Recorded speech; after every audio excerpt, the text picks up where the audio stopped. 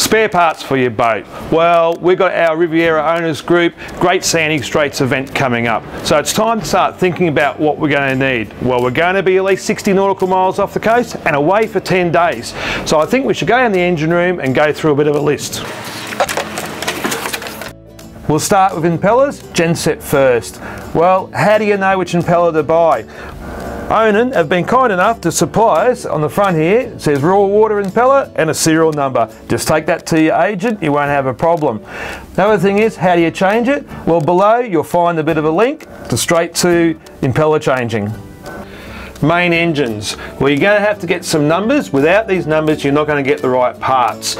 So first of all, you're going to need your model number, your serial number, and your arrangement number specially. It'll be on the block somewhere, so it's just a matter of having a look around. This one was quite easy to find on the side. So don't forget your belts on your alternators. They're important. They're going to keep the charge in all your batteries while you're steaming. As well, you're going to need that arrangement number to find out which belts you need. If anything's going to stop you, it's fuel filters. Nothing worse than blocked fuel filters and you've got no spares. Well, these are easy to identify on your engine. These ones are labelled, and a good tip here, also dated when they were changed. There's also a Raycor filter at the back we'll have to have a look at. This is the other fuel filter on your boat. This is the most important fuel filter. It's your first line defence from your tank to your engine. It's also a water trap that allows the water to be caught in the bottom here. It's easy to get the filters for it. Here's the numbers, no problems.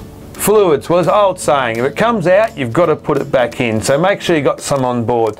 You want some coolant, you need some engine oil, you need some transmission fluid, as well you need steering fluid. And of course, if it's a bit notchy, check the link below and I'll show you how to top it up.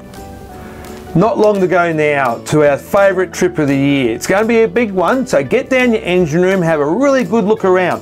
Turn things on and off. Check your bilge pumps.